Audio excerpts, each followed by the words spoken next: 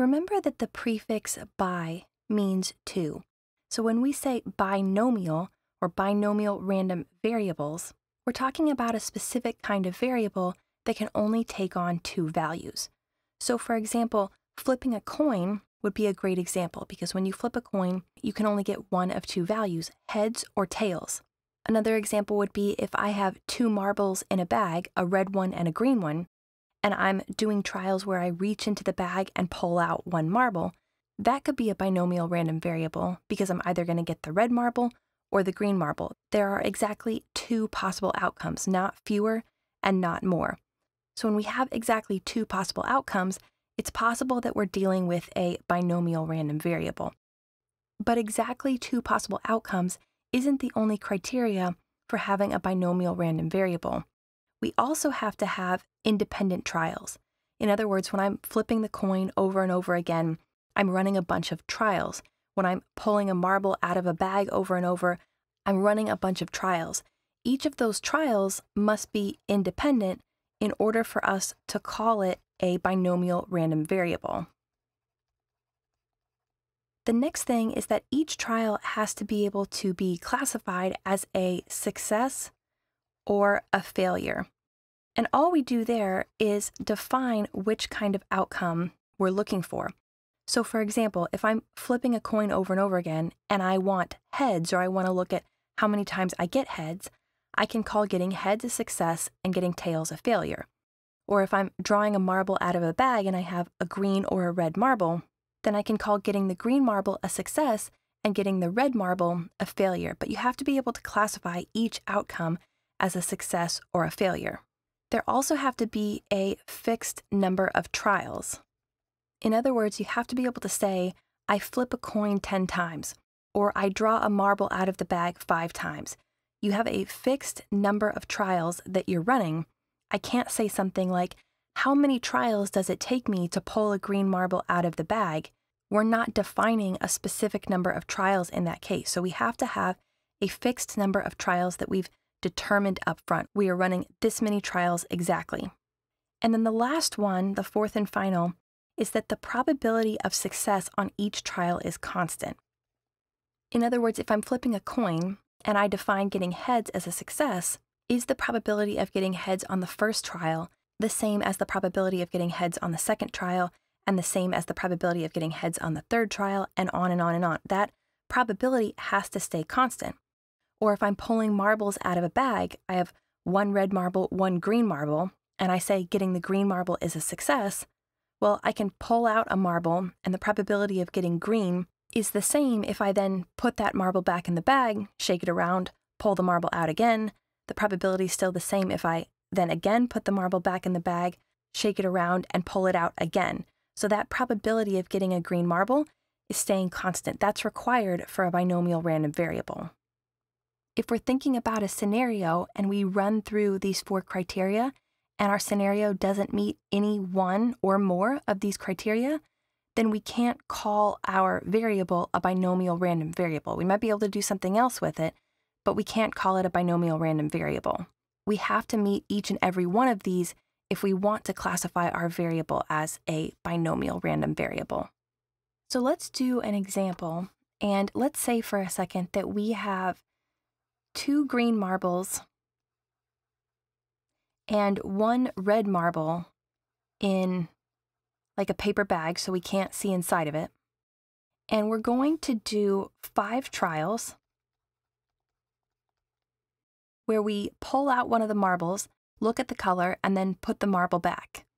Of course, we're going to record the color that we get in each of the 5 trials, and the question we want to answer is what is the probability of getting the red marble exactly 3 times? First of all, let's say right away that the probability of getting red 3 times actually means that we're going to get green 2 times, and we're going to get red 3 times. Because if we're running 5 trials and we're getting red 3 times, well, the only other option out of the bag is green, which means we must have gotten green the other 2 times. So before we go forward with this problem, let's confirm first of all that this is a binomial random variable. So the first criteria is independent trials. Well, what we're doing is we're pulling a marble out of the bag, writing down what color we got, and then putting the marble back in, shaking up the bag, and pulling another one out again. Every time we do that, the marble that we pulled out the first time isn't going to affect the marble that we pull out the second time. It's not going to affect the marble we pull out the third time because we're putting the marble back and shaking up the bag. So the outcome of each trial will not affect the outcome of any of the other trials. So we can say that we do in fact have independent trials. What about success or failure? We need to be able to classify the outcome of each trial as a success or a failure. Well, since we're interested in the probability of getting red 3 times, let's go ahead and call getting red a success, and we'll call getting green a failure. And keep in mind that for these problems, success and failure doesn't mean good and bad. It just means that we're going to define red as what we were looking for and green as what we weren't looking for. In this case, we can define each trial as a success or a failure because we just call red the success and green the failure, so we meet that criteria as well. Do we have a fixed number of trials? Well, yes, we already said up front before we even started that we're going to run 5 trials exactly. So we've got a fixed number. And then the probability of success has to stay constant. Well, the probability of a success is the probability that we get red. And the probability that we get red, so the probability of getting red, is going to be equal to 1/3 because there are 3 possible outcomes in the bag and 1 outcome that meets our criteria. So 1 out of the 3 outcomes is a success. So the probability of a success, or the probability of getting red, is 1/3. And if I put the marble I pulled back into the bag every time and shake it up, the probability of getting red on any one pull is always going to be 1/3. I'm always going to have the 2 green marbles and the 1 red marble in the bag when I pull one out. So the probability of getting red will always be 1/3, and that probability is going to stay constant across all of my trials. Therefore, I can define this as a binomial random variable, and I can try to answer the question here that we said, what is the probability of getting red on exactly 3 pulls? Well, for a binomial random variable, there's a formula that we use for that. It's the probability of k successes in n attempts is going to be equal to, this is called n choose k, it's the binomial coefficient, and we'll go back to that in a second, times p to the k times 1 minus p to the n minus k. P is the probability of success, and k is the exact number of times that we want a success. This binomial coefficient, that's what this notation here is called, the n choose k is the binomial coefficient. That is just the combination. So this is the combination n choose k. We learned about this in permutations and combinations, but n choose k, that combination, is equal to n factorial divided by k factorial times n minus k factorial. So that's the first thing we want to find. We want to find this combination because then we'll be able to plug that into our formula for the binomial coefficient. Then we'll find the rest of this here. So let's start with n choose k. Well, for us, that's just choosing the number of successes we want out of the number of trials that we're going to run. So in our problem, that's really 5 choose 3 because we're running 5 trials and we want 3 successes. So we're going to say 5 choose 3 is equal to 5 factorial when we plug 5 in for n, divided by 3 factorial when we plug 3 in for k, times 5 minus 3 factorial. When we expand out those factorials, remember that 5 factorial is 5 times 4 times 3 times 2 times 1. And then in the denominator, 3 factorial is 3 times 2 times 1. 5 minus 3, we have to do what's inside the parentheses first. 5 minus 3 is 2, so we get 2 factorial. Well, 2 factorial is 2 times 1. Now we can cancel common factors from the numerator and denominator. Well, 3, 2, and 1 cancel with 3, 2, and 1, everything's multiplied together in both the numerator and denominator, which is why I can just cancel factors like that. So what we're left with is 5 times 4 in the numerator, 20, divided by 2 times 1 in the denominator, or 2, and 20 over 2 is 10. So my binomial coefficient will be 10. Now I just need to plug everything else into the formula. So I'm saying the probability of k successes in n attempts. Well, we want 3 successes in 5 attempts, so we could maybe just write that as 3 in 5. This isn't technical, I'm just abbreviating here. We could also have written this more technically as the probability of r equals 3, because we want exactly 3 red poles out of 5 trials, so that's the probability of getting the red marble 3 times. Is going to be equal to, we already calculated that the binomial coefficient was 10, so we'll plug that in. And then remember, p is the probability of success. Well, the probability of success we already calculated as 1/3. The probability of getting the red marble is 1/3, so we'll multiply this by 1/3, and then we're raising that to the k, which is the number of successes that we want to get. Since we want 3 successes, we want to raise this to the 3rd power. Then 1 minus the probability of success. Well, if the probability of success is 1/3, then 1 minus 1/3 is 2/3. So we're going to get here 2/3, and then we're raising that to the n minus k. Well, n was 5, k was 3, because we're running 5 trials and we want 3 successes. So 5 minus 3 is 2, so we're going to put 5 minus 3, or 2, in here, so we get 2/3 to the 2. Now the important thing to realize about this formula, because this one looks a little complicated, but we just need to remember the combination formula here to calculate the binomial coefficient. But everything else, this here, 1/3, this is the probability of success, the probability of getting a red marble, raised to the number of times we want to have that success. We want to have that success 3 times. This is the probability of failure, the probability in our case of getting a green marble, raised to the number of times that we want to have that failure. So we're just saying probability of success raised to the number of times we want a success, multiplied by the probability of failure raised to the number of times we want the failure. That's what this formula means. So just think about success to the power of success times failure to the power of failure. That's all we really need to remember, plus this binomial coefficient out in front. But if we can remember that, then that is our formula for the probability of k successes in n attempts. So now we just need to do the math here. So what we get is 10, and then 1/3 to the 3 is 1/3 times 1/3 times 1/3, which is 1/27. And then 2/3 squared is 2/3 times 2/3, which is 4/9. So when we multiply across our numerators, we get 10 times 1 times 4 is 40. And across the denominators, 27 times 9 is 243. And if we want, we can calculate that as a decimal and say this is approximately equal to 16.5%, which means that there's about a 16.5% chance of pulling the red marble exactly 3 times if we run 5 trials.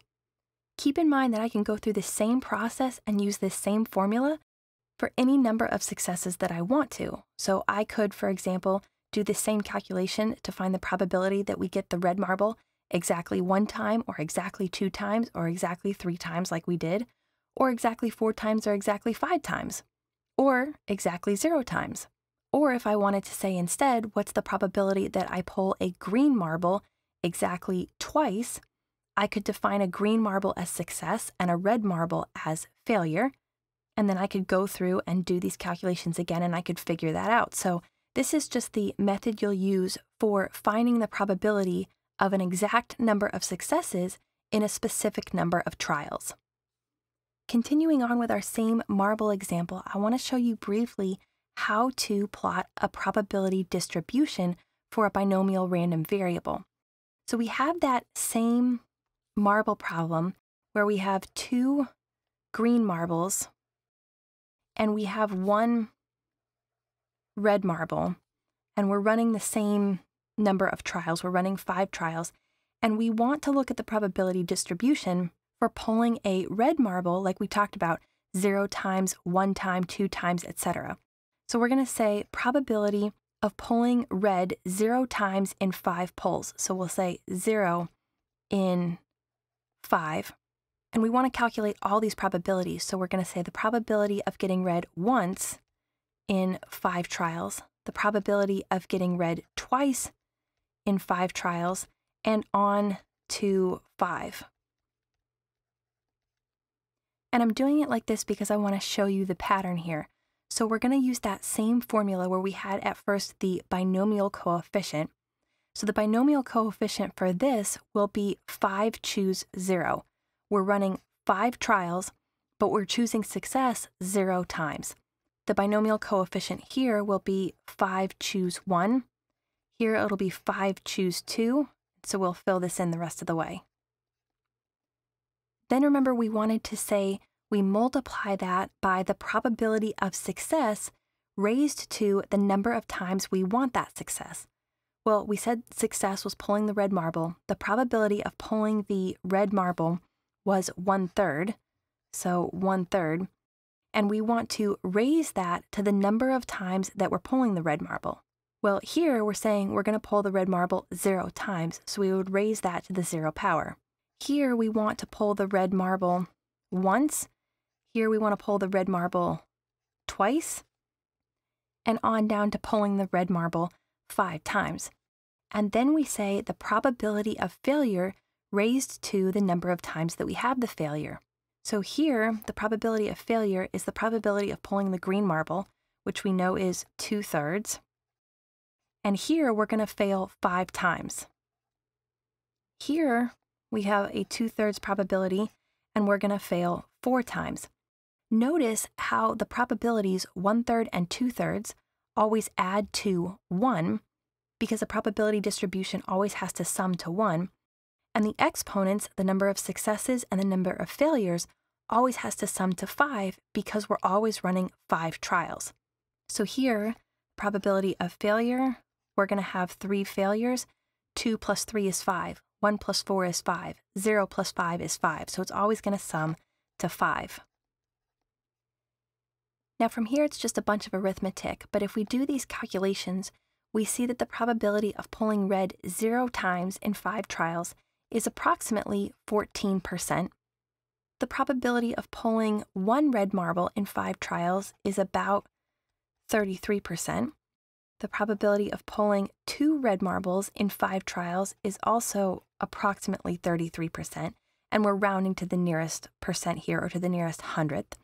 The probability of pulling exactly 3 red marbles in 5 trials we already calculated was about 16%.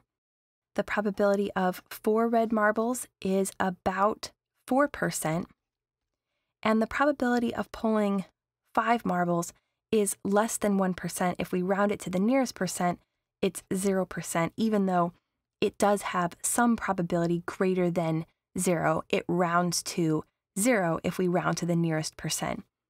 So now that we've done all this work, what we see is a little bit of a probability distribution.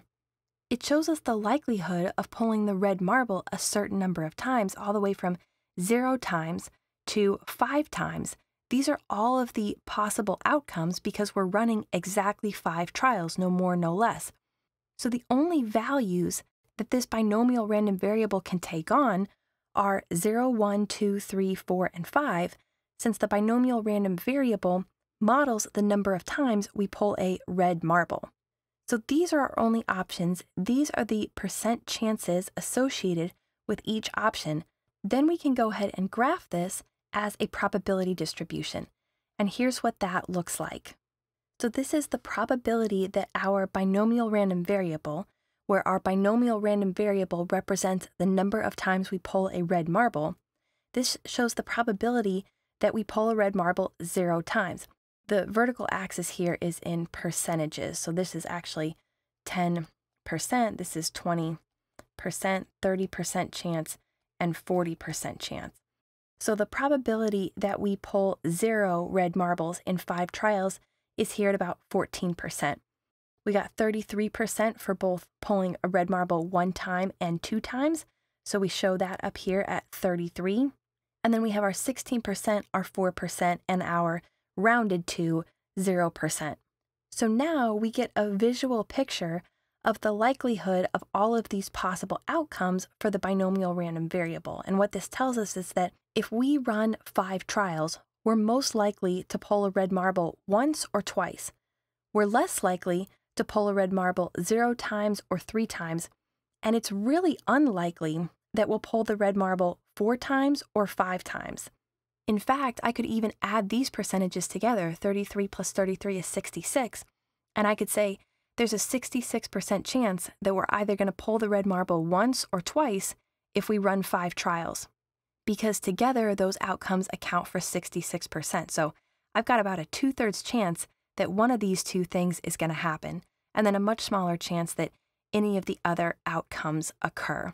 So this is what the probability distribution looks like for a binomial random variable, and these are the calculations that we go through in order to create that distribution.